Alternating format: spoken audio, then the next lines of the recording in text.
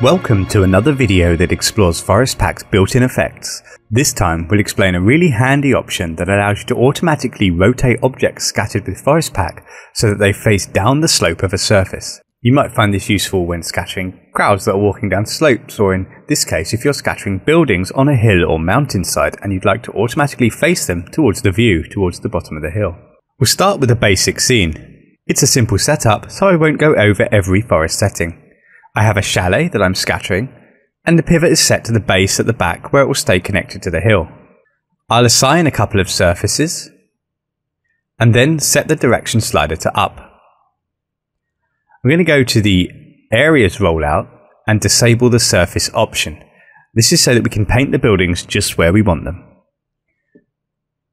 Next, I'll add a paint area, change the brush size to something a bit larger, and start painting to add houses.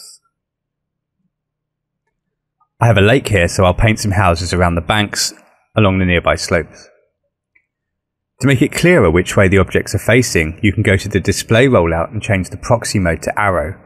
As you can see, they're currently all pointing the same way.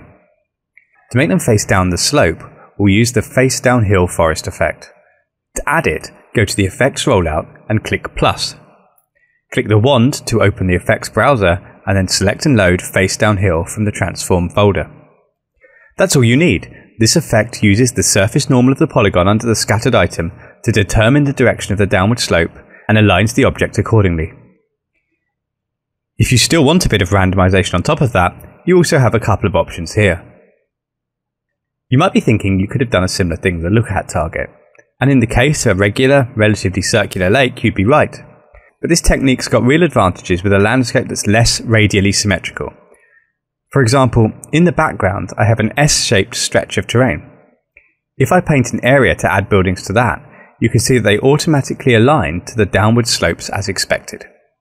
As you can see, it takes just a few seconds to add this effect in Forest Pack, but it could save a lot of time manually rotating individual objects. This is just one of the many effects included in Forest Pack, and we'll continue to release more tutorials covering others, so stay tuned. And in the meantime, please feel free to let us know in the comments if there's a new effect you'd like to see added.